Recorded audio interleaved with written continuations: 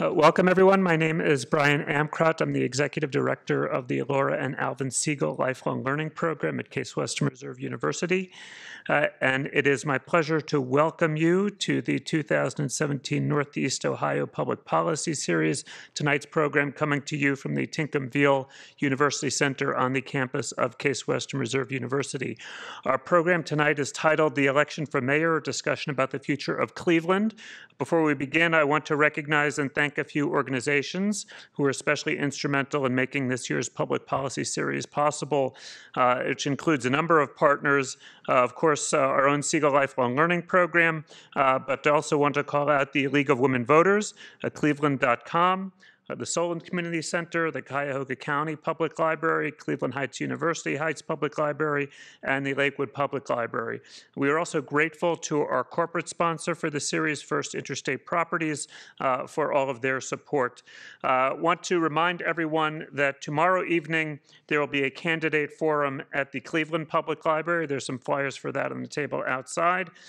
And our next public policy sessions will be September 19th, which is Ohio Drug Price Relief Act ballot issue, a look at both sides. That will be at the Cuyahoga County Public Library in Bay Village. And then September 27th, race and infant mortality in Northeast Ohio, and that will be at the Heights Public Library main branch. During the question and answer portion of this evening's program, we ask that you write out your questions on note cards. If you don't have one, we can get you them. Just raise up your hand. And when you do have a question, again, just hold up your hand and they will be collected and brought to the panel. It is my pleasure tonight to introduce our moderator, Leila Atassi, and she will introduce the panelists. Reporter Leila Atassi has spent more than 14 years covering social justice issues, courts, the criminal justice system, and local government for Cleveland.com and The Plain Dealer. From 2012 until March 2017, she covered Cleveland City Hall with a focus on controversies involving the city-owned utilities and the airport, high-profile deadly police shootings, and the implementation of a federal consent decree governing police use of force. Currently, she is detailed to a special project called A Greater Cleveland, for which he is embedded with families living in Cleveland neighborhoods most affected by decisions made at City Hall. Please join me in welcoming Leila Atassi.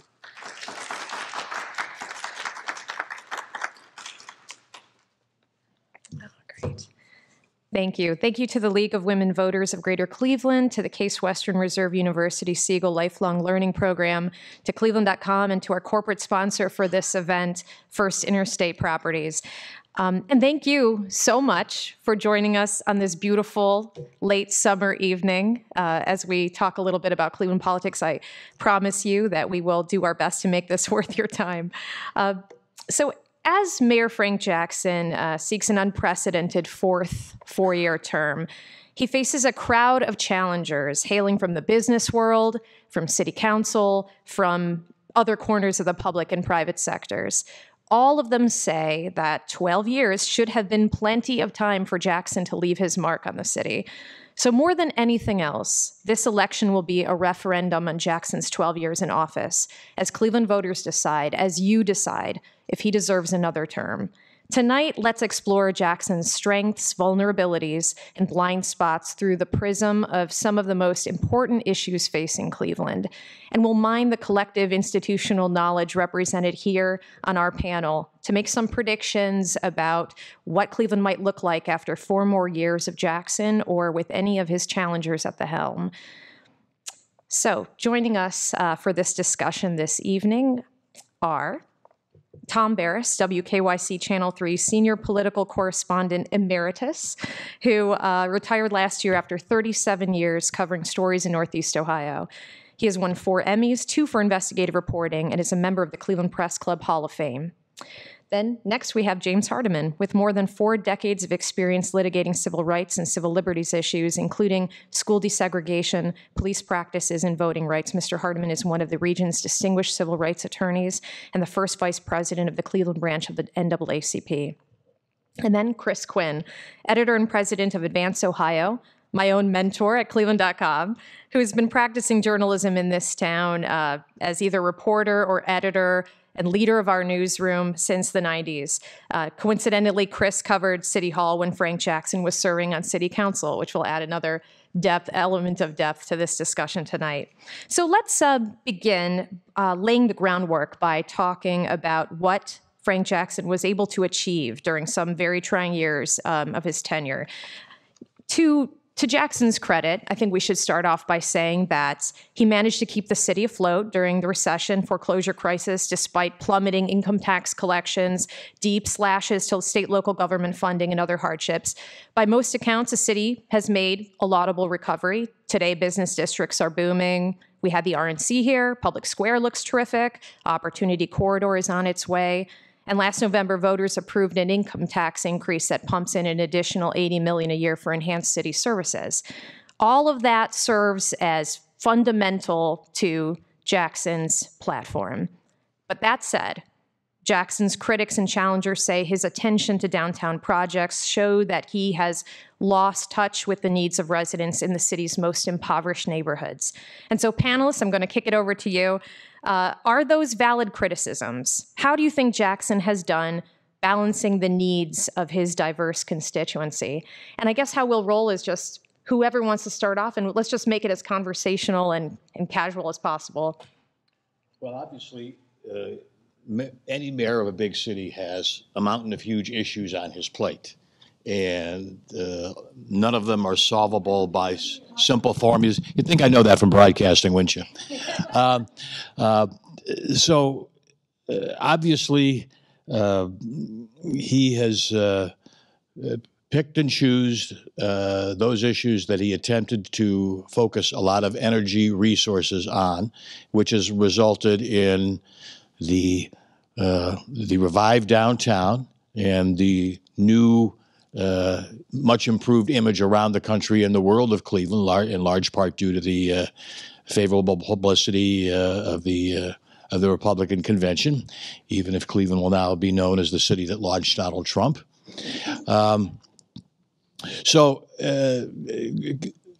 Yes, he has put a lot of emphasis on certain neighborhoods, particularly focusing resources on downtown, and now, not coincidentally, I think, he's turning his attentions to the neighborhoods with his neighborhood reinvestment plan, targeting a couple of really down and out neighborhoods that will get money from the city and from banks.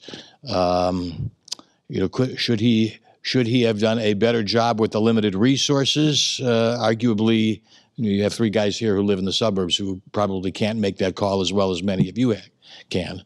But I think on balance, he's got a very distinguished record on this side of the ledger, and on the other side of the ledger, I think he's making efforts. I know his cliched statement is, well, you can judge the greatness of a city by how it treats the least of its residents here.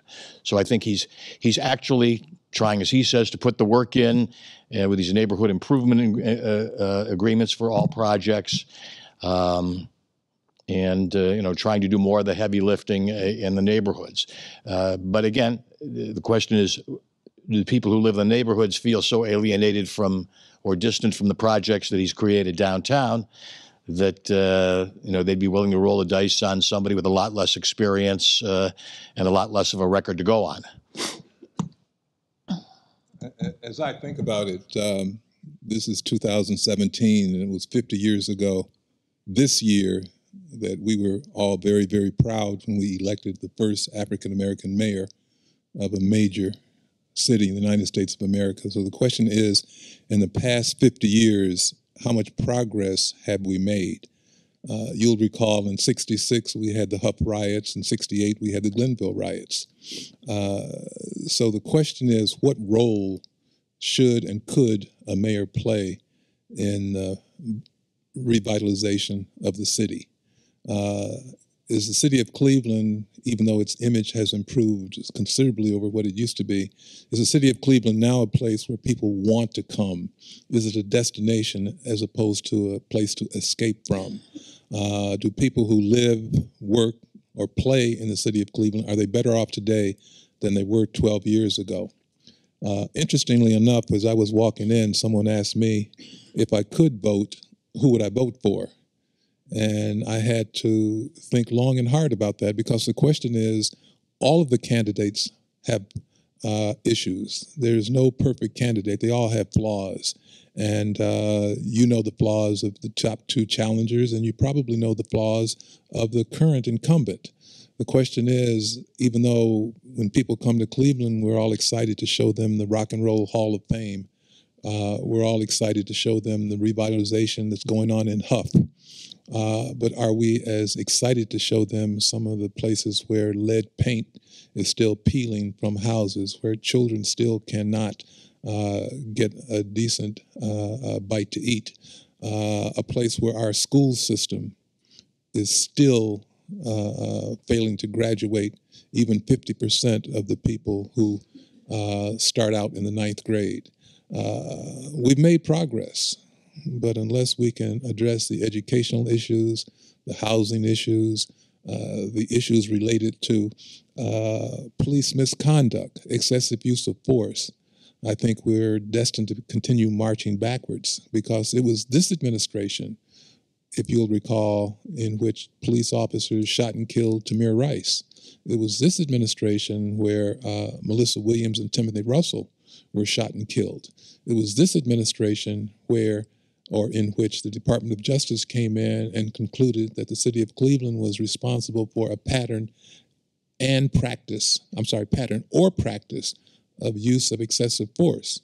And we all know against whom that excessive force was directed. We all know that we now have a consent decree, and we have a community police commission, and we still have a monitoring commission. But the issue is whether or not people who feel that they've been misused or mistreated by the police department can find a way to have their problems addressed.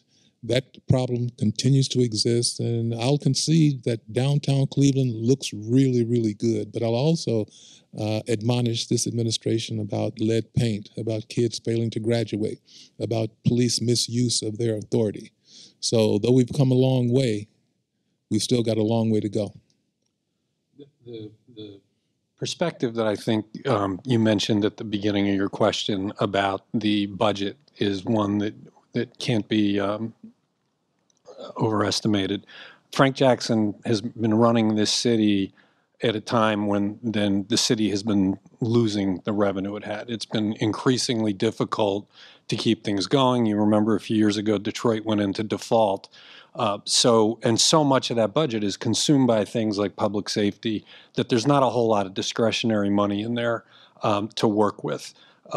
He'd been leading for years to the point where he was going to have to ask for that tax increase to get the money.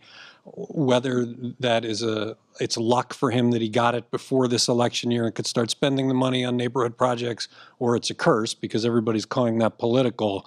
This is the first time there's been some money to spend in the neighborhoods. But I agree with Mr. Hardiman that for the people in neighborhoods right now, the biggest issue is the spray of bullets that are flying everywhere. There's an incredible public safety problem. And until the consent decree, this was a city with a police department that was largely out of control, as demonstrated by the incidents that Mr. Hardiman mentioned. Frank Jackson could have dealt with some of those without more taxes, and didn't. And it was only when the federal government came in and insisted upon it that he did. Until children feel safe in their beds from gunshots, until they don't have drills at home where they have to get under the bed every time shots ring out, we're not going to have good quality of life in the neighborhoods. And that focus, even absent the money, was missing. Because it seems the conversation is headed down this road, I'm just going to move toward that topic. But along one stop along the way would be the subject of police reform, which Mr. Hardiman brought up. You'd be hard pressed to find anyone in this country who doesn't know the name Tamir Rice. And we all know what happened the night that dozens of officers left their posts to take part in this high-speed chase and how that concluded. The U.S. Justice Department concluded that CPD had developed a culture of unconstitutional policing under the Jackson administration, and for the past couple years, the department has been operating under the tenets of a federal consent decree to rectify that. So my question to you is, to what extent does Jackson own that? And has Jackson's welcoming the police reform effort mitigated the policing problem as a liability for him in this election? I'm not sure the administration welcomed the conclusions that the Department of Justice came up with. As a matter of fact, I think they were kicking and screaming when there was findings of unconstitutional policing in the city of Cleveland. Eventually, we did, or they did, agree on terms that were reduced to a consent decree. But it was by no means voluntary. The Department of Justice had a pretty good record of winning these kinds of pattern or practice lawsuits. And I think the city of Cleveland saw the inevitable and felt that it was better to resolve it by way of an agreement than it was to litigate it. But at the end of the day, I still remember Eric Holder and Mayor Frank Jackson having a press conference, and there were a lot of backslaps and handshaking, and everyone was agreeing that this was a new day. Well, unfortunately, a lot of the people have not seen that new day as of yet. We know just last year, a young man on 102nd and St. Clair, in what has been commonly referred to as a high crime area, was trying to go into his house, and the police thought he was a burglar, and instead of finding out if he was or was not trying to break into his house, they arrested him. He filed a complaint with the Citizens Review Board and is still waiting to get a response to that. So yes, we made some progress, and yes, that consent decree has a lot of good things in it if followed. But the reality is that at the end of the day, it's just a piece of paper. And unless or until CPPA and the police union get on board, civil rights attorneys will still look at Cleveland as a payday, because many of these lawsuits that were filed against the city of Cleveland are coming to fruition, and the city is paying dearly. Now, should people have to live under that threat? Should they have to live under a police department that is not really concerned about their best interests? I doubt very seriously if anyone would say that's the case, but that's the reality if you live in the city of Cleveland, unfortunately. And as I've said many times, we've come a long way, but we've still got a hell of a long way to go. I mean, given that this whole effort is a very lengthy work in progress, yes, some progress has been made, but a whole lot more needs to be accomplished. I know we've seen a number of partial progress reports by the monitors who have ultimate oversight for making sure that Cleveland complies with and lives up to and adheres to the terms of the consent decree.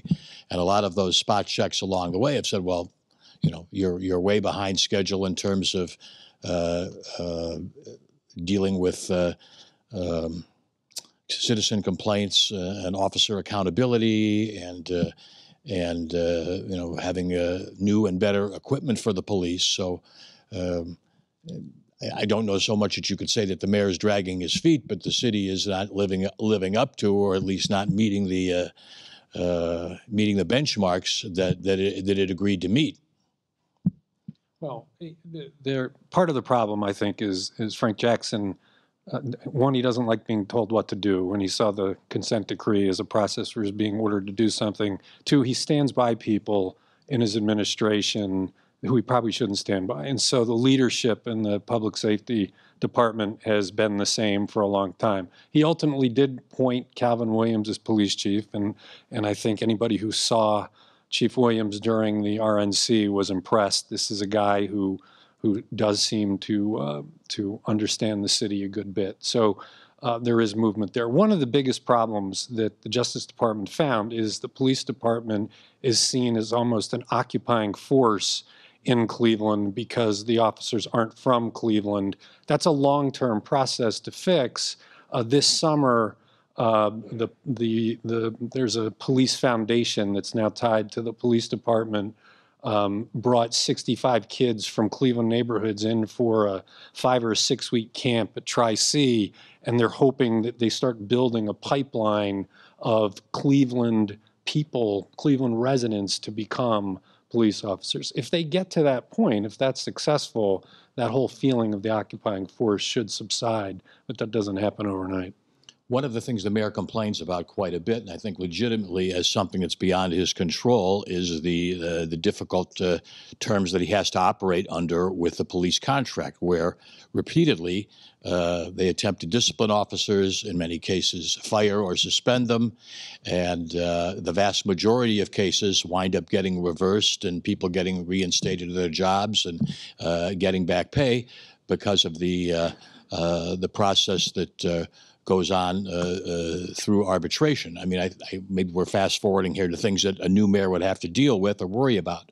But I think whenever the police contract does come up for review, I think the mayor would want to make an effort to have the terms of that contract modified somewhat, so the city doesn't go through this repeat riding the merry-go-round process of firing, rehiring. Again, it's obvious that the system seems to work largely in favor of the union. What's a little bit distressing about this campaign is, with public safety being the #1 issue and all of the candidates talking about it, you're not hearing much in the way of concrete plans for dealing with what's going on in the neighborhoods. You hear some things about police accountability. Eric Brewer has put together a plan where he says he would be much stricter with police misbehavior. But other than saying you'd hire more police officers, which is hugely expensive, and nobody's saying where the money comes from, you're not seeing many ideas for how this violence problem is going to be dealt with. And that should be, if it's the #1 issue, that should be the idea where that they're competing on.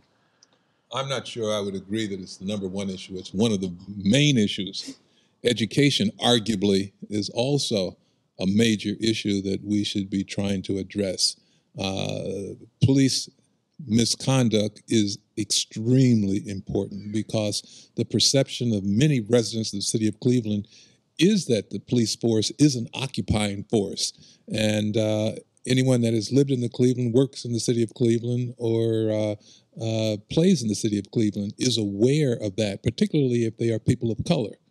Now, if you live in the burbs and you come into Cleveland for your 9-to-5 gig and then you go home, maybe you don't see what's going on in the city. But yes, there is a significant amount of black-on-black crime. I'm the first one to acknowledge that. And there's no excuse for that. But by the same token, that can't be used to justify police misconduct. We all are aware of what happened in Euclid. Euclid's not Cleveland, and the mayor of Cleveland has nothing to do with what goes on in Euclid. But the reality is that police and police unions have an inordinately large amount of influence. And unless we start taking a look at the police union contract, we're going to have these same problems 50 years from now when we have another anniversary and we celebrate the 100th year of Carl Stokes being elected mayor of the city of Cleveland. So yes, we've got police problems, we've got education problems, we've got a dilapidated infrastructure problem, lead paint continues to be a problem. All of these are things and issues that whomever is elected mayor of the city of Cleveland is going to have to address. And at the end of the day, we fight hard to avoid a collapse like what happened in Detroit, but would a collapse be all that bad if we could get some of these problems fixed? That's a rhetorical question. Before we move on from the issue of... We say at least we're not Detroit. You want to take that away from us? Before we move on to the next topic, I wanted to throw this question out there. That I think, Chris, you mentioned that Calvin Williams was installed as police chief, and he seems to be well-liked in that position, both by those in the ranks and citizens. However, the former police chief, Mike McGrath, is the safety director, and Marty Flask, the former safety director, is still in the orbit in City Hall and very influential. If given 4 more years, first, I think that it's one of the criticisms that many people have of Frank Jackson is that he tends to be loyal to a fault. I've heard it so many times, that he keeps those on board who might not necessarily deserve their position or aren't necessarily the best fit for those jobs. So if he is given 4 more years, will Frank Jackson help CPD become a better department, or will that goal be hindered if he doesn't replace his top police brass, talking about Mike McGrath specifically, who oversaw the department when it was at its worst? Well, I mean, obviously, the mayor has been pushed and pushed and pushed and pushed with a lot of people saying McGrath must go, Flask must go. But again, the more, given his personality, the more you push him, the less likely he is to take that step or reach that conclusion. I mean, I think both of those gentlemen are well past the eligible age for retirement, and I'm sure there's some. I think they've retired a couple times. Yes, I know, right. Double dipping and those sorts of things involved. But I mean, the mayor, as you say, is painfully loyal to people who have been loyal to him. I mean, another case in point of there was that very large scandal involving firefighters overtime and all the issues surrounding that. And the chief who was on duty during when all that happened was sort of allowed to quietly retire and tiptoe off the stage without any real meaningful consequences. So do I think the mayor would be likely on his own to discharge Mr. McGuire or Mr. Flask? If he hasn't done it now, I don't think he's going to. I think it will be their call to serve as long as they want. There are already whispers that Calvin Williams would be a candidate for mayor in 4 years, and if Jackson is interested in grooming a potential successor, you could see him bringing Calvin Williams in as public safety director, possibly. It is astounding that he has stood by McGrath. McGrath, 2 years before the consent decree, we did a series on police use of force, and he absolutely refused to acknowledge there was an issue, even though every use of the taser was ruled as justified, which is just ridiculous in any measurement. But as Tom says, once you push him on something like that, he locks in and he will not change his mind. It's kind of interesting that, Tom, you brought up the situation involving the firemen that were trading shifts. I believe there were 13 firemen that were involved in this process. 12 were Caucasian, 1 was African American. And? Guess which one got fired? The African American. The other 12 all kept their job, and right now there's litigation going on as to whether or not there was any legitimate business reason to fire the 1 black person who was involved in trading of shifts, while all the other 12 white firemen retained their position. Wasn't he the firefighter who basically showed up, once every 4 months and was working in California? California? Right? Actually, he was substitute teaching in Cleveland. Okay. So yes, but he was similarly situated. He did the same thing the others did. He traded shifts, and he traded more shifts, but he did trade shifts. Now, arguably, a federal judge will have to make that decision, but the reality is they all did the same thing. 12 were white, 1 was black. The 1 black man got fired. The 12 white kept their jobs. And just another quick observation here from an old TV guy. The city would have had much more damage to its reputation if it had been working with 20th century technology and it had dash cams on its cars during the crosstown Timothy Russell, Melissa Williams chase. I mean, could you imagine the national publicity and how many times we would have seen that story on national news over and over and over again if there were video of the hail of bullets in the crossfire and what actually transpired? I mean, I'd argue that. I was surprised that that incident didn't generate more national attention and publicity and outrage. If they had the cameras, though, I'd argue the incident wouldn't have happened, because then there would have been accountability and they would have known it. I think they probably would have been guided by the knowledge that everything was on the cameras. Okay. So I guess we'll move on then to the next topic, which has come up a couple times so far already, violence on the streets. After the city's income tax increase passed, Jackson pledged to build a comprehensive anti-violence initiative that draws together intervention, street outreach, social programming, workforce development, and community policing. To oversee it all, he named longtime federal and county prosecutor Dwayne Deskins as the city's new chief of prevention, intervention, and opportunity for youth. In June, the city announced that they had hired new personnel. They had begun expanding the presence of violence interventionists in hospital emergency rooms and on the streets. They offered 500 summer jobs to teens, and they expanded hours and programming at the recreation centers.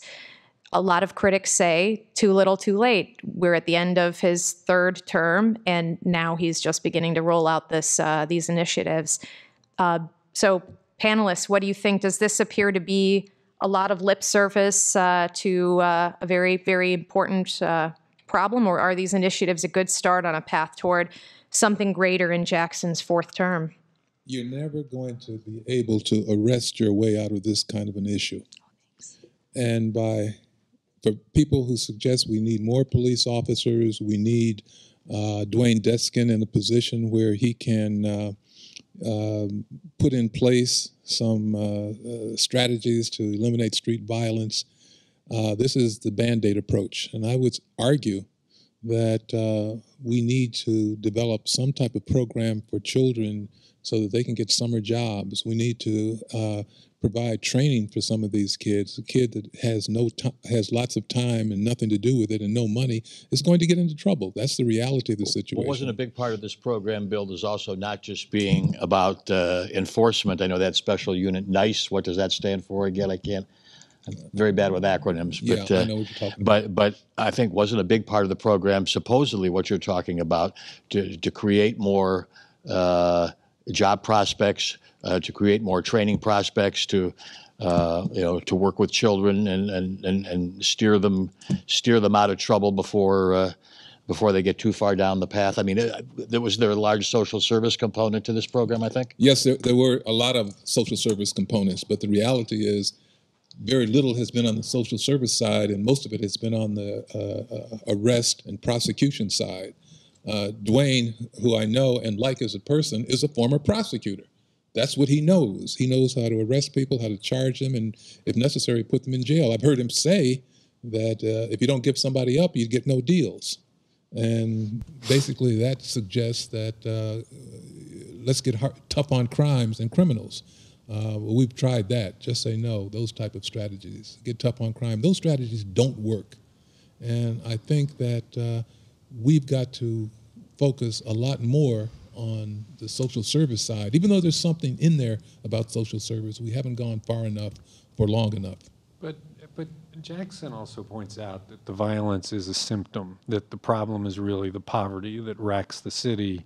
And his attempts to deal with that have been through the transformation plan to improve education, which is very slowly moving up, and his community benefits program to make sure people in the city get to participate in the huge projects that are going on. That's a slow build. You can't do that overnight, but if you can help people get out of poverty, get out of the hopelessness, that can cut into violence. Well, and I can't disagree with that, but it was 1954 when the Supreme Court said that separate was unequal. It was 1973 that the NAACP filed its lawsuit against the Cleveland Public Schools, alleging that they were operating a dual system, one for whites and one for blacks. So, and I think it was the 1980s when the judge gave mayoral control of the schools to the city executive officer, which was the mayor.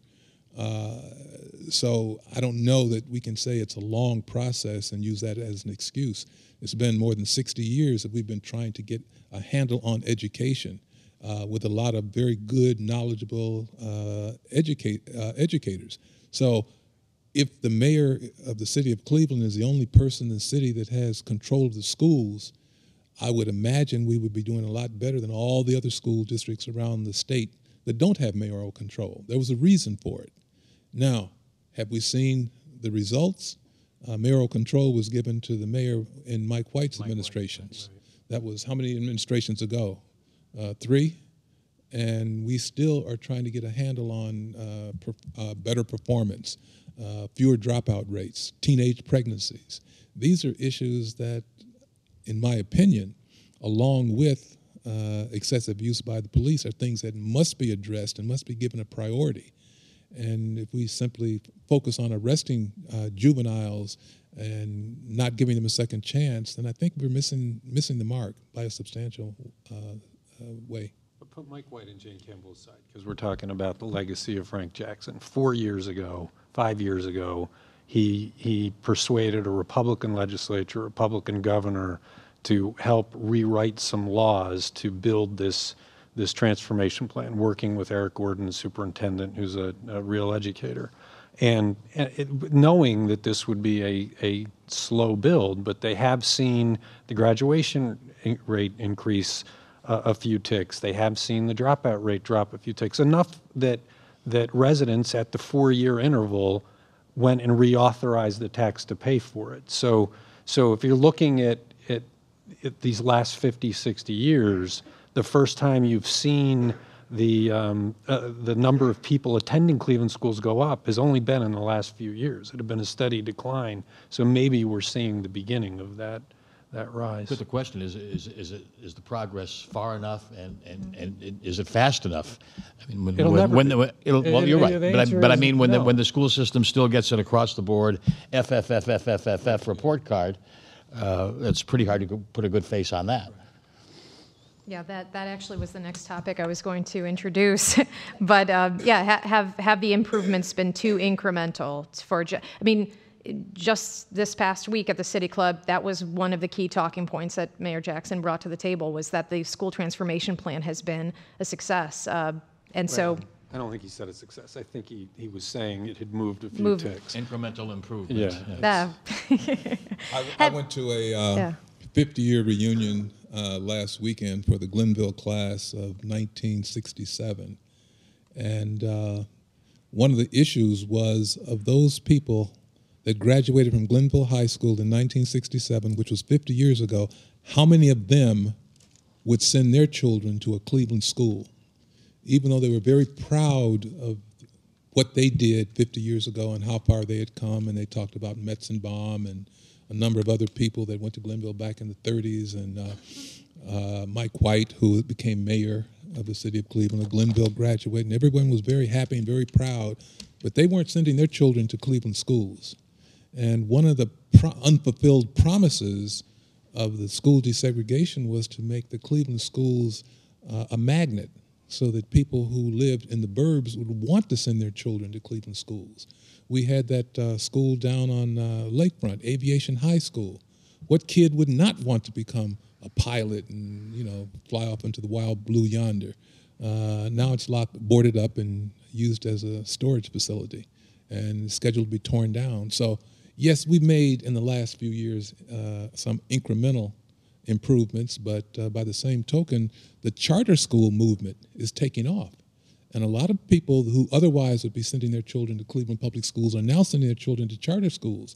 Whether that's good, bad, or somewhere in between, the perception is that the schools are not the places that they want their kids to go, with the possible exception of John Hay High School. With that exception, or if you want to play football, Glenville. But other than those two, the incremental improvements, I don't think, are enough to satisfy the average citizen.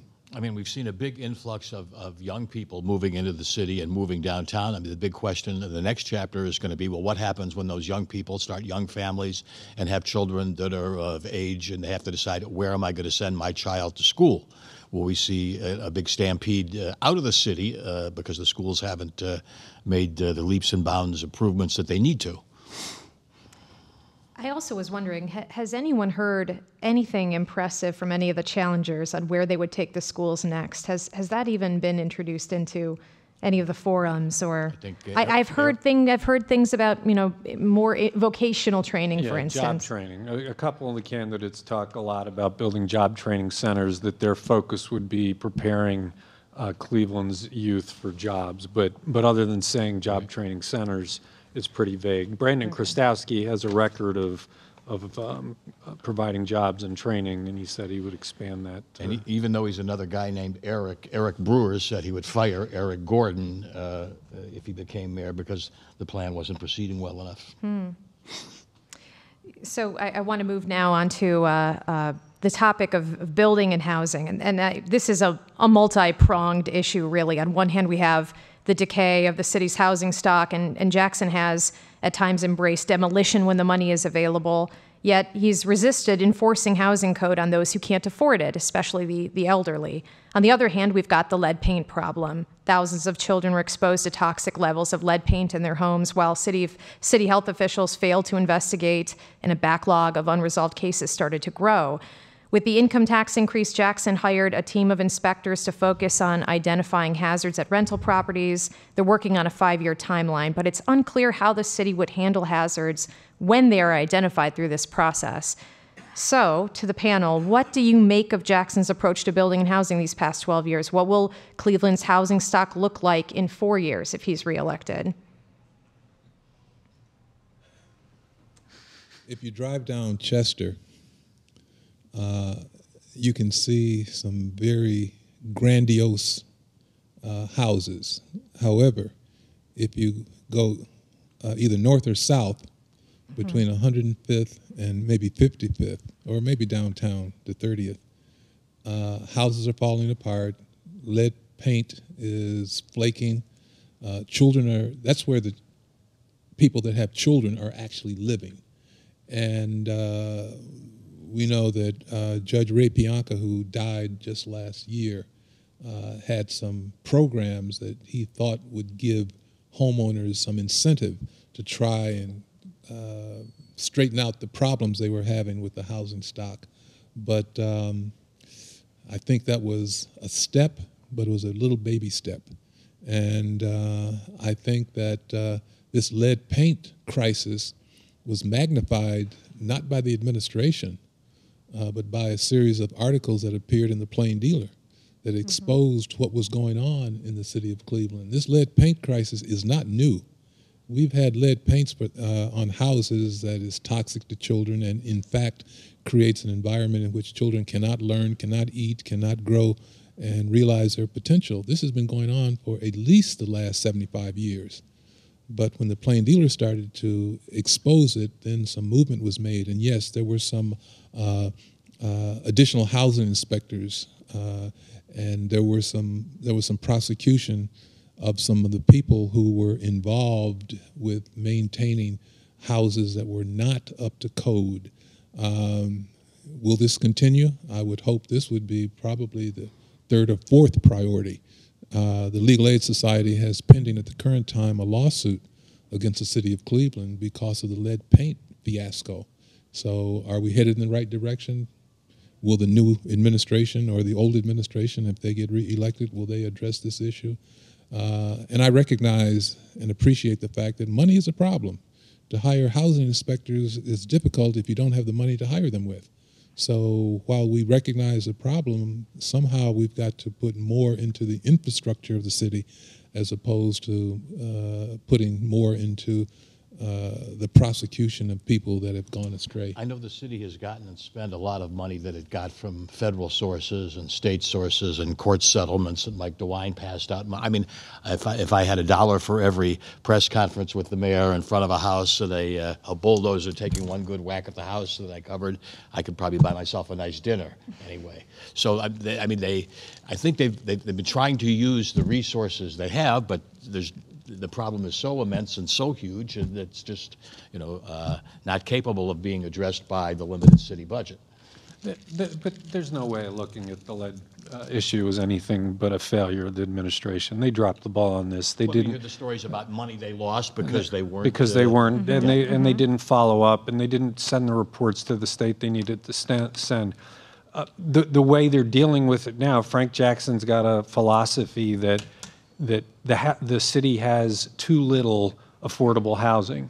And if you just go through and demolish all of the houses with lead paint, you won't have enough housing for people of lesser means. So he's hoping that some abatement can be used. In the meantime, though, children are exposed to lead, and that just should not be acceptable. So moving on to public utilities. For most of Jackson's first 2 terms in office, customer service at the Cleveland Water Department was a disaster. Thousands of pending bills backlogged the system, and call wait times were abysmal. Jackson eventually hired a turnaround firm that not only righted the ship for the utility, but it created enough operational efficiencies to give ratepayers a 3-year break from rate hikes. Meanwhile, however, there's always however, problems seem perennial at Cleveland Public Power, where Jackson let leadership there make horrible decisions, ill-advised purchase power agreements that proved extremely costly, investments in coal power plants, and an expensive failed proposal to build a trash-burning facility in the city. Also, the city currently is fighting a class action lawsuit claiming that CPP charged its customers hidden fees for decades. All of this at CPP with no regime change whatsoever there. So to the panel, what do you think? Are utilities a net win for Jackson in this election, or does this department represent Jackson's undue devotion to longtime city officials who have been loyal to him through the years? The water department is the much bigger issue because it serves the entire region. And this is another case of Jackson not liking being told what to do. As media, all the media in town were reporting the customer service problems, he just got his back up, and it took him probably 2 years to fix it, but he did fix it. But put that aside, Cleveland has one of the best water departments in the country. While Toledo had no redundancy in its system when the algae came in and they had to shut it off, Cleveland has the ability to work with that. There was a huge investment during Mike White's years in the infrastructure of the water department. There continues to be investment. Frank Jackson has used the water department and his ability to maintain the lines in the suburbs to work cooperative agreements with other governments to be cooperative in business poaching.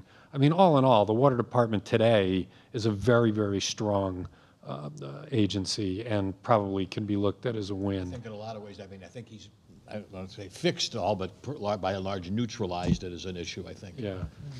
And CPP is a smaller issue. We're just discovering some of the issues there. I don't know that that's resonating with the public like the water department did, so we'll have to see. I kind of want to use this, though, to talk about the issue of loyalty. How much do you think, how to phrase this, how much do you think Frank Jackson's appointments over the last 12 years might have held back his administration?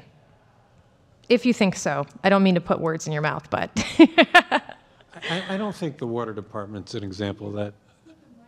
Oh, I don't think the water department's an example of that. That's largely had pretty good leadership through the years. The customer service issue was something different. Well, more generally. But then. in other departments, I think that there have been a number of cases, we've talked about it in public safety, where he stands with people far too long. Nothing from. Okay. And I kind of wanted to, let's see where we're on time, conclude with the airport, really. You know, Cleveland Hopkins Airport in recent years has weathered problems from maintaining its air carriers to plowing snow on its runways. In 2014, the administration seemed blindsided by United Airlines' announcement that it would drop its hub at Hopkins. United's lease agreement requires the airline to continue paying on the outstanding debt on Concourse D until 2027, but the lease also gives the airline exclusive use of that 16-gate facility, which pretty much leaves that concourse as a ghost town at an airport that's really struggling to attract new carriers. Then, in 2015, the FAA investigated a complaint filed by an airfield maintenance worker and slapped Hopkins with a pretty costly civil penalty for violating an agreement to adequately staff snow removal teams and de-ice runways. Jackson recently hired a City Hall outsider. This is one department that has benefited from his, looking outward. And the new director of port control is a longtime airport operations consultant. We're yet to see what he's going to do. But has Jackson done enough to dodge the airport as a liability in this election season? If he's reelected, will the airport continue to be a source of dysfunction for the city from time to time? There was a point 5 or 6, maybe 7 years ago where the airport was just a hole, and the bathrooms, people wouldn't use them, and they've invested a lot of money in making it better. The snow removal issue, which Leila was the one that uncovered, was a scary issue, because if the snow isn't cleared, you don't want to land there. You don't want to be taking off there because you can be in serious trouble. The FAA hit them with a huge fine for this, and it kind of remains to be seen how that's rectified. Every winter kind of raises the question, will Hopkins be safe? And I don't think we know. I don't think we ever got it. Did we ever get a definitive answer? Remember, the former airport director said, well, he didn't give me enough money to, but your budget is independent. So I didn't have enough money to hire these people. So I was always a little bit fuzzy on whether the accountability was with the mayor or the people running the airport. That's a great question. I just want to throw out there that I put in a public records request. Still waiting for it, huh? I waited so long that the whole world eventually lost interest, and the whole FAA thing was resolved by the time we received the records. This is a whole other topic. Fund public records, City Hall. Their approach to public records and transparency. That's or right. not. They did. The sad thing here was the FAA came in and they made an agreement with the city on how they would solve this problem. And when the FAA came back later and saw these complaints, the city had not lived up to it. That was the reason for the fine. That they had worked out a deal, and then the city dropped the ball on that deal, possibly endangering people. So. It was never clear to me ultimately whether it was Director Smith's fault or the mayor's fault or. Well, ultimately, it's the mayor's fault, right? Right. It's his watch, his team, right? Yeah. All right. It's kind of interesting that this is becoming a referendum on Frank Jackson's 12 years. And I guess other than what the other candidates have actually said or shared in public, we can't criticize them like we are criticizing Frank Jackson, because they have never ran a major city with all the problems that are associated with running a city of this size. Although we can talk about the two councilmen, because their big complaint is that Frank Jackson didn't do enough for their neighborhoods. And his retort to them is, you're the councilman, that was your job. When I was a councilman, I took care of my neighborhood. And that's an interesting debate on who's to blame for that failure. I think Councilman Reed's main issue is a lack of urgency in regard to the increasing homicide rate and the violence. And here we are, we're on a track for another year of 100 plus and 100 really plus homicides, which would be the third or fourth in a row. And I know he's fond of saying that during Frank Jackson's time in office, more people were killed in Greater Cleveland than the entire population of Brattonall, which is 1,220 something. But I mean, Mr. Reed, I don't want to say he's Johnny One Note, but in terms of what's important to him on a campaign here, but he does raise a legitimate question. I mean, are enough dramatic things being done to try and reduce so many of these senseless homicides?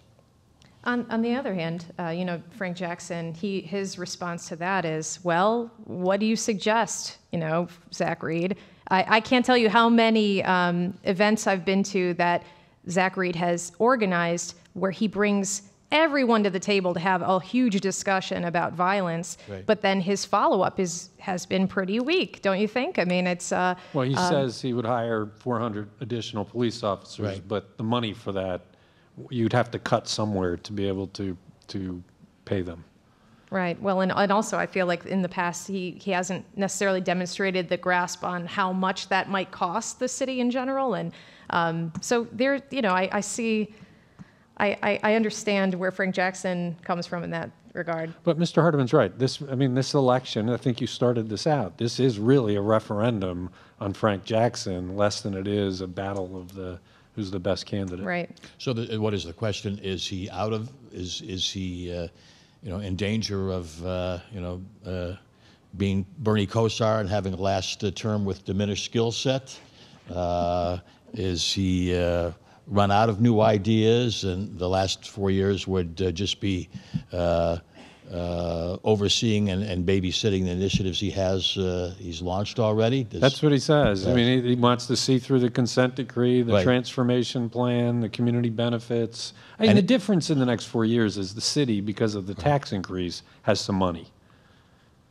So you might see changes in the neighborhoods that had not been there for the previous 12. Right. Well, I mean, if you vote for another candidate beside Frank Jackson, obviously it's a gamble, it's a risk. He, I think, ultimately concluded that none of the other candidates running were capable or worthy of continuing the important efforts he has underway. I think I've heard that, but I've got some concern. Is that ego? Yeah. Or does he really have any legitimate and defensible reasons as to why the other candidates cannot run a major city? Before he was elected mayor, what was he doing? Right. He was a councilman. You know, I think after the City Club debate, it occurred to me as I was walking out that if you combine the business acumen of some of those candidates with the institutional knowledge of other candidates and, you know, the track record of others, you could have the perfect candidate. So I guess we'll wrap up this portion of the discussion by, you know, just asking of the rest of the field, what has impressed you? Is there someone's platform that you think you know, could actually, no matter who is the mayor next, they could play a role in the administration and at least set the course for the city in the right direction in one small way? Mr. Krastowski, with his very successful program, training former inmates and giving them jobs in the restaurant industry, he claims that he wants to build 5 job training centers around the city. I mean, that would seem to have some merit. I mean, that's the one thing that stands out to me. But what's a couple of the exceptional things here, actually have 2 Republicans running. I mean, I thought they were like unicorns. You know, we actually have 2 Republicans running in a mayor's race in Cleveland. That's pretty extraordinary. And I think that maybe offers some hope for the future of you know, younger Cleveland residents from the business community maybe wanting to contribute in some fashion. I too am somewhat impressed by the idea that we can create jobs for people. That seems to me to be about the most solid thing that I've heard from any of the candidates, and that has been missing for the last 12 years. We've talked about police issues, we've talked about education, but unless we can figure out a way to find a place for the unemployed to become employed, I think we're destined to continue to have problems. Nothing, Chris? Well, you know, if you walked onto planet Earth last week and saw that debate and knew nothing else, I think you would have walked out saying that Eric Brewer had the most concrete ideas and the clearest command of the issues. But of course, if you then go to Eric Brewer's Facebook page, where he rants and raves and lacks any sense of civility, and you know the history, then that falls apart. But if you're looking for a concrete agenda, I mean, he has a very clear public health agenda, very clear public safety agenda, and that's surprised me. All right. Well, let's do some audience questions here. This is a good one. Should there be term limits for the Cleveland mayor? Well, you look at all of the extraordinary mayors that Cleveland has had, Tom Johnson and, you know, Newton D. Baker and George Voinovich and Mike White, and nobody even attempted to do what Mayor Jackson is doing, try for a 4th term. So, you know, is Mayor Jackson putting himself in a category above and beyond and in some sort of a super mayor classification here by striving for this, you know, this extra 4 years that nobody's even attempted to achieve before? I guess since nobody thought that anybody would ever run for a 4th term, nobody thought it would be necessary to. If The mic. Oh, I'm sorry. I'm sorry. All right. Well, I'll try to condense it here. Basically, you know, Frank Jackson is doing something that none of Cleveland's historically great mayors have even contemplated doing before, and so it's. You know, nobody ever thought that there would be a need, I think, to, you know, cap the term limits, that you know, the political natural order of things would just have constant turnover. So, you know, I guess it's a debatable issue. I don't know how many other big cities have term limits on their chief executives. If Jackson had not run, I think you would have seen other very candidates. highly qualified candidates run. And so, 12 years is a long time. I mean, you can leave a lot of mark on a city after 12 years. Mike White did, Frank Jackson has. But his presence, I think, kept out some candidates that voters would have been very interested in seeing. I have very mixed emotions about term limits and age limits, because we all know that judges cannot run for office after they turn 70. So is that a violation of the anti-discrimination law against old judges? Maybe we should have some prohibition against old politicians. But I have some serious concerns about that kind of thing. And if people get the kind of government that they have chosen, then that's what they're entitled to. Take a look at the presidency. Here's another question. If you had to name the most influential person in leading Cleveland forward, is it the mayor of Cleveland? If not, who is it, or who could it be? Who else is a top mover and shaker? I think a lot of people thought when the county changed its form of government that the county executive would ultimately rise to be the more powerful position. The county has all the social service taxes and provides a lot of the services that are important. But so far, it seems like the mayor remains the #1 mover and shaker. What do you guys think? Yeah, I would tend to agree. It's the mayor. Although, I guess by nature of the agreement here with the now dead in the water Q deal here, but it was the county executive who I think did all the negotiating on it, because the county was primary party. But I think the number of people maybe thought that Mayor Jackson should have been more aggressive or more active or more involved. My sense was that he just ratified what they presented him. Yeah, I think part of the problem with the Q deal was in a mayoral election year and became very, very political. And Jackson may have decided to not get heavily involved for that reason. Right. So to that point about the Q deal, another audience question is about the impact of the announcement that the Cavs would be pulling out of the funding arrangement with the city to update the Q. What is the overall impact to the city, do you think? Do you think that they'll come back at it another way? Jobs, money, opportunities. But this was our democracy at work.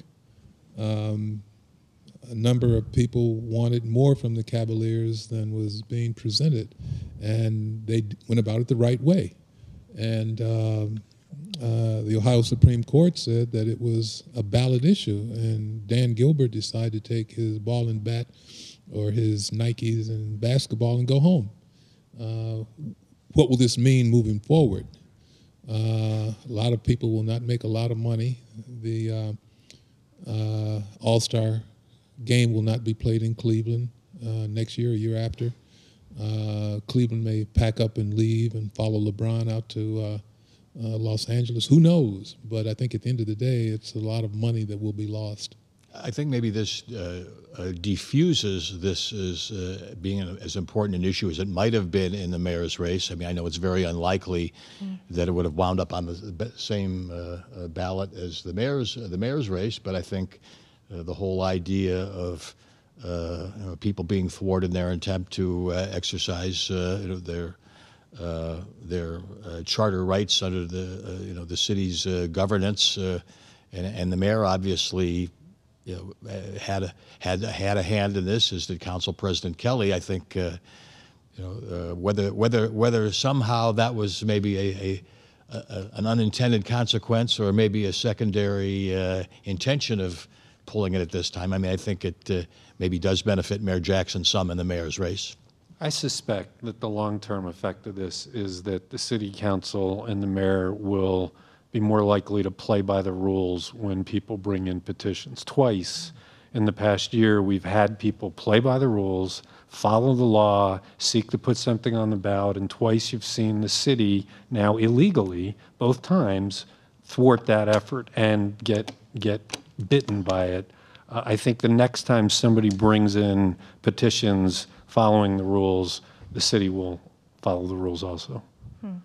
Well, that's so hard to follow. I mean, the city wound up suing itself in a sense here, and it's like we're suing us, so we'll make sure that we'll do the right thing. It's just kind of very, to an old guy sitting on the sidelines, just very hard to follow. So this question is directed to Mr. Hardiman, but obviously you guys might have something to add too. Our state system of funding education was deemed unconstitutional decades ago. What can the mayor do, and what can we do to assist the mayor to bring attention to and resolution to this situation? I have never understood that DeRoff decision, because you're absolutely right. Our system of funding our schools based on property taxes was declared unconstitutional. It's been up and down several times, and finally, I think the decision was made, this is too complicated, we'll leave well enough alone. I think the solution for our schools is not with the executive branch, but with the legislative branch. We've got to figure out a way to fund our schools that's fair. Why should a kid in Beechwood get a laptop when they get into the 7th grade, and a kid in Cleveland is using books that were written 30 years ago? We spend, I think, statewide about $12,000 per child. I'm not sure what we spend on children in Cleveland, but it's not $12,000, I can assure you of that. Our system is broken, and our legislators have got to take this seriously, as opposed to sticking their head in the sand. And that's one of the reasons that people move to certain communities, because of the school system, particularly if they have kids or expecting to have children. So yes, our system of funding schools is unconstitutional. It's been unconstitutional for many, many, many years, and we choose not to do a thing about it. All right. Will Cleveland even get released from its police consent decree?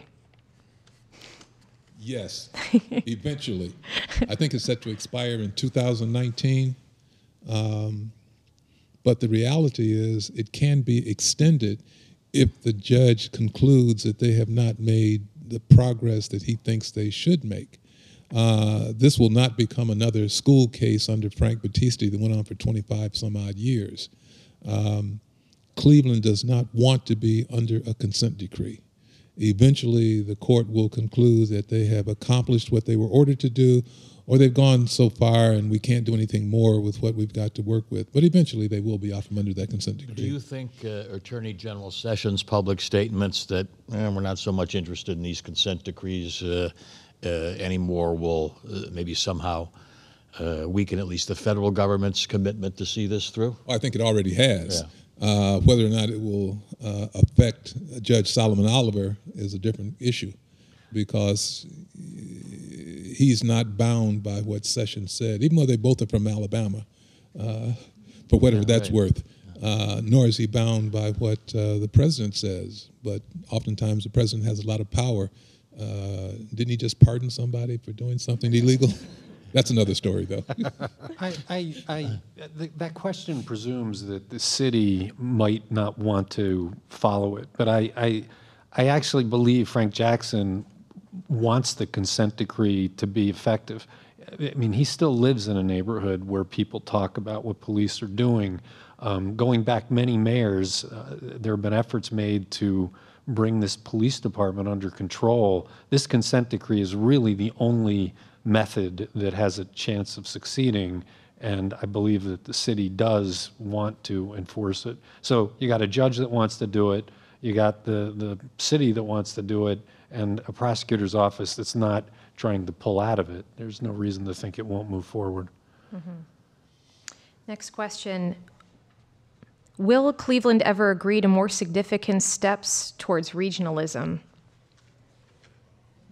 Well, through the water department, they've done some of that. But Frank Jackson, look at East Cleveland. I mean, his whole attitude there is, I'm not doing that unless they ask me to. I'm not going to use the muscle of Cleveland to take that over. It would be interesting if you had a mayor that started looking at some of the inner ring suburbs that are challenged, the Cleveland Heights and some of and Euclid, and you know, if we merged, we're bigger, we have more muscle, we could do more things together. But that's not Jackson's way, and I don't think any of the other candidates have talked about it. Just think what we could have if we had a regional school system. We would have probably one of the best school systems in the country if we regionalize. But is Fairview Park going to want to partner with Cleveland? Are they going to want to send their little babies over to Glenville? I don't think so. So everybody has created their own separate fiefdom, and to incorporate the various burbs, even the inner ring burbs, into the city of Cleveland would create a lot of resistance. Take a look at what happened in East Cleveland. They didn't want to come to Cleveland, and they talked about all the heritage and all the history that went with East Cleveland, even though they couldn't pay their bills. But they were very reluctant to even start to engage in the conversation. Well, and even out in the suburbs, you have all of these redundancies where everybody's got a finance department, everybody's got a public service department. Of course. But okay, so Ed Fitzgerald, I think, when he was in office, did a little bit of a dainty push, trying to work with a number of suburbs in Orange and Bruce Acres, Pepper Pike, a number of those smaller postage stamp Wade Hills communities out there. And after a couple of years of trying to roll the stone up the hill, even that just collapsed and didn't happen. So it might be a lot more logical for that for initiative for that to come from the county. But again, I think there's you know, this would, to be successful, this would have to be from, you know, originating in the communities and not imposed on the communities. And I just don't see cities willing to give up their their flexibility and independence. How did Columbus do it? Did they do the same Water thing? diplomacy. Right. They had the system that said, you want water, you'll join Columbus. And apparently we don't have that muscle. Well, I think the ship has sailed. Well, Chris, you mentioned the water department playing some part, and I think what you're referring to is the no poaching. No poaching agreement, but that's such a tiny step. Look, the problem is every one of these cities has a mayor and city council. None of them want to give up their jobs, and so the only time we've had it is the former East Cleveland mayor, and you saw what happened to him. Yeah. He was recalled. That's right. So next question is, you as a panel are pretty critical of Mayor Jackson's performance. What should we as a community, all of us, do in the future to find and get behind strong candidates for mayor? You know, we've been criticizing the elements of his performance that merit criticism, but I would hate for it to be lost on people, the progress that the city did make these last 12 years in some of the most trying times. Even up onto the eve of the RNC, people were predicting Cleveland would fail miserably at hosting that, and it turned out to be a huge success. Frank Jackson's evolution as mayor, in his first 4 years, it was always about shoring up the finances. In his second term, he started to have big ideas like Public Square. In his third term, he weathered some very difficult challenges involving the police department, the RNC. And if he were to have left office at the end of the 12 years, I think his legacy would have been quite strong. That could change in the next 4 years. So I don't want people to leave thinking that this has just been criticism of Frank Jackson. No, I mean, we're not just up here bashing him. I think there's a basic sense here. Well, I don't mean to speak for everybody, but that, you know, he's a decent man. He's interested in public service. He's trustworthy and has, you know, got a good moral compass. And I think by and large voters have found him fairly likable over his first 3 terms in office. But the question now is, you know, is Jackson fatigue perhaps setting in? I think it was someone that said, and I can't remember who, that if you worship the sun, you'll never understand it. And I think to some extent we are trying to understand the sun. And we're taking a look at what he has done and to some degree what he has not done. And of course, if I were in charge or when I become king, things will be perfect. In the meantime, we're stuck with the politicians that we have. But your question is, what can be done to find the new candidates? Sure.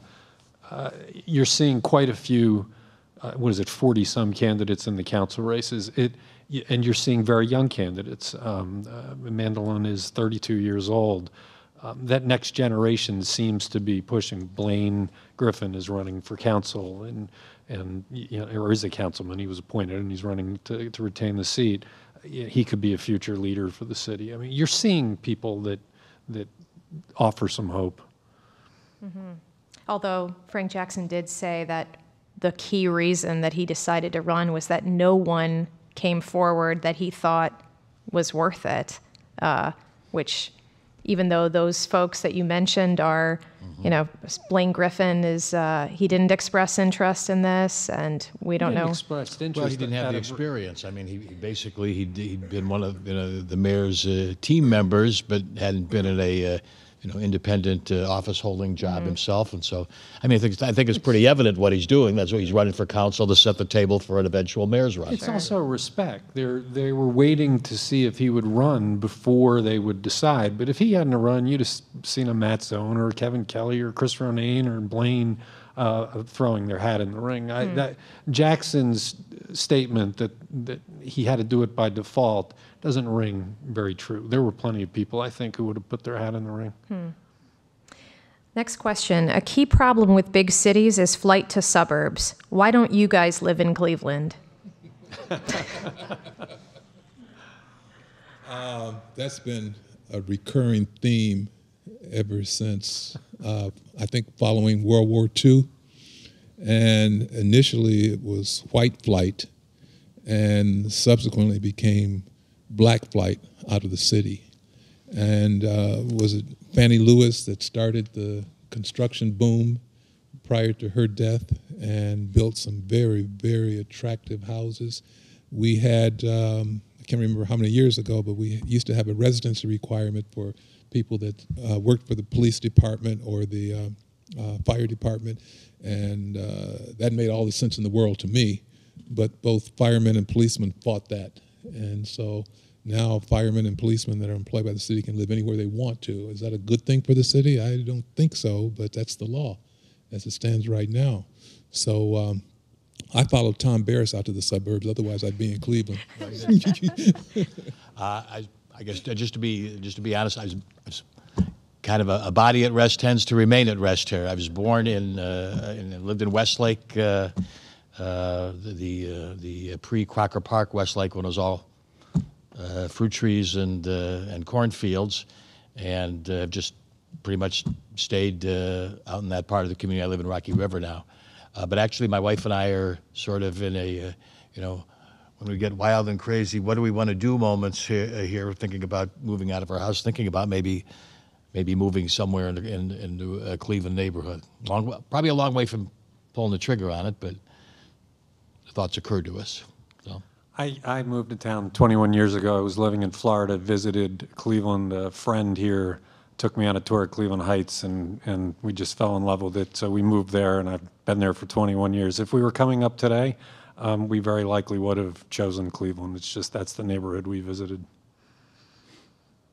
I'll answer too. I live in Bay Village. I have two little kids who are 6 years old and 3. I chose, we were living in Lakewood before we moved to Bay Village, and we moved there for the schools, and also, to be perfectly honest, police response.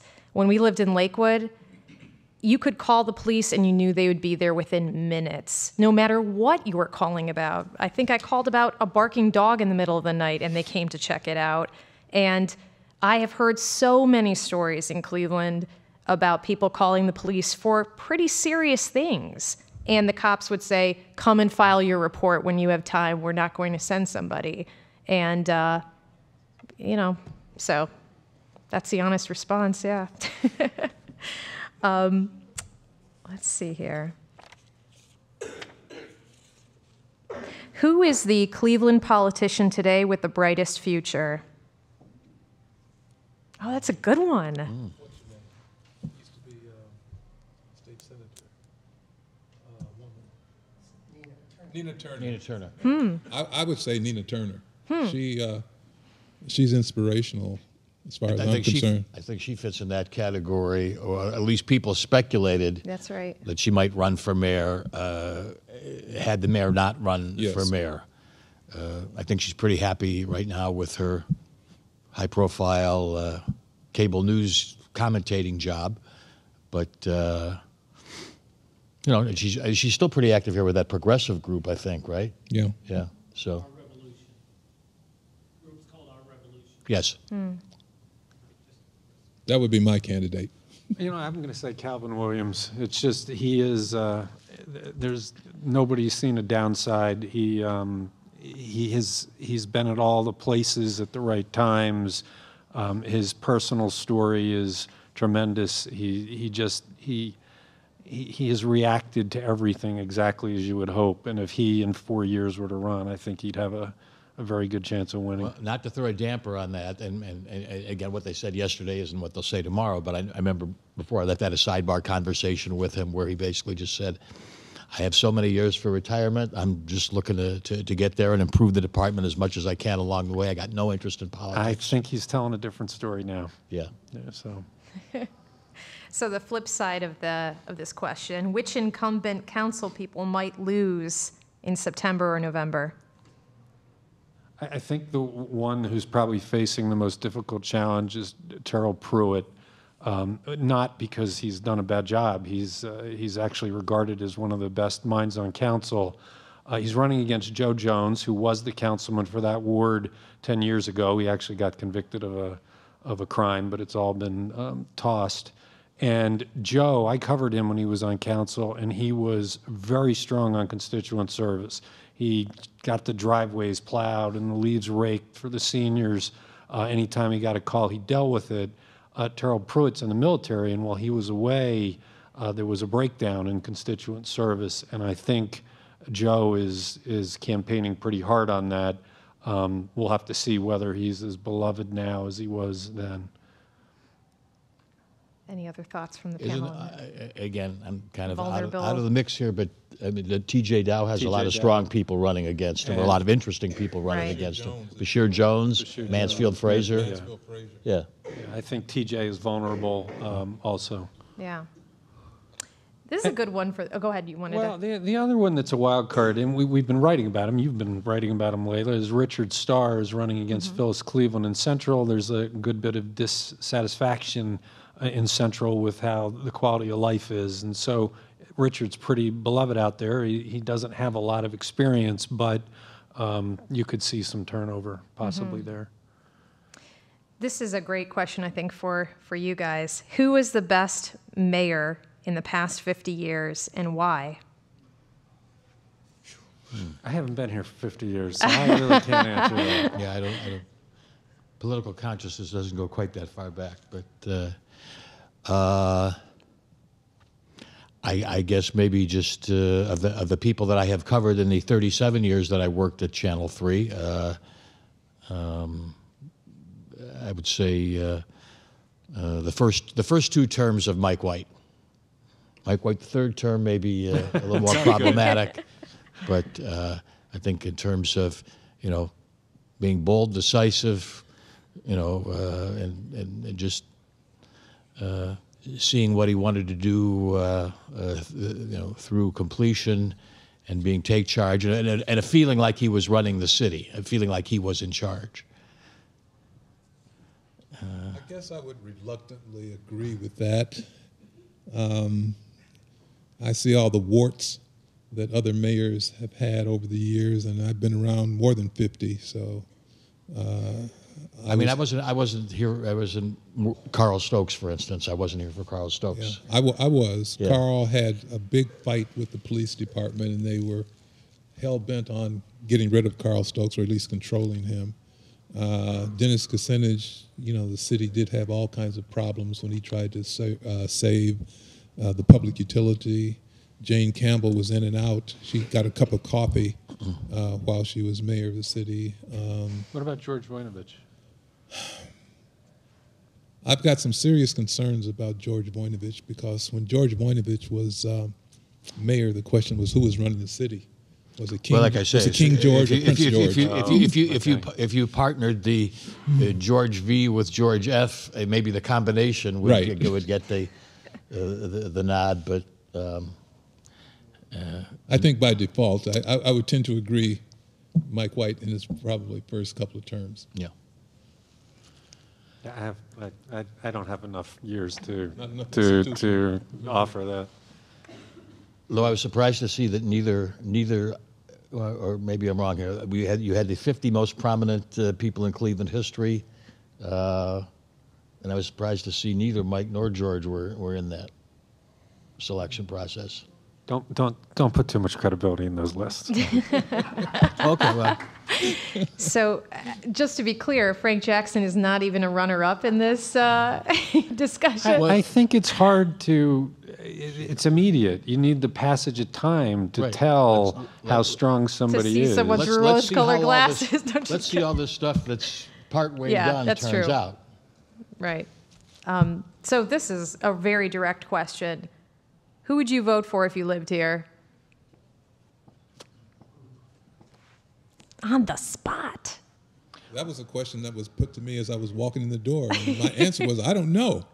I would have to get a lot more information than I have right now. I can see the incumbents' problems. I can see the top two challengers. I can see their problems, and I have a lot of concerns about things that they've said. But I also think that it may be time for a change. But is there anybody waiting on deck that is prepared to take on the challenges of a major city? And I'm still planted firmly on the fence. Well, I mean, what I think's already been told. We endorsed Frank Jackson Sunday. I think we fit in that same pattern of most of the people we're talking to. It's time for a change, but none of the options are better Are the than change a that's fourth required. term. Yeah. Not at all crazy about a fourth term. You know, we know in Mike White's third term things were not great, but the options are not better. I mean, Frank is going to have a lot of. I mean, Mayor Jackson's going to have a lot of problems. I mean, a number of his top. Well, whether you agree, there's time to make some changes in his team members, but he's okay. So, Mr. Griffin, who was very effective in the community relations department, his chief of staff has moved on, and I think there are a number of his other, cabinet level people who are not going to be around for a fourth term, and so you wonder if they'll just be replaced with chair warmers or whether he's going to try to really upgrade. Well, you can't look to the future because anybody who comes knows it's just 4 years. For one term. One Correct. person he might tap into is Bill Patman. He's done fairly. He knows a lot. And he's been very good in this campaign. He wants to remain relevant, and he might be a good guy to bring into the administration. Right. He knows a lot about city government, and he could hit the ground running. Is there a candidate in the field that you think might be the most perilous choice, the most risky? Probably, but there are slander and libel laws in place. Yeah, what he said. Oh, that's well. I think that's time. Thank you guys so much. Thank you so much for staying with us and for all the good questions.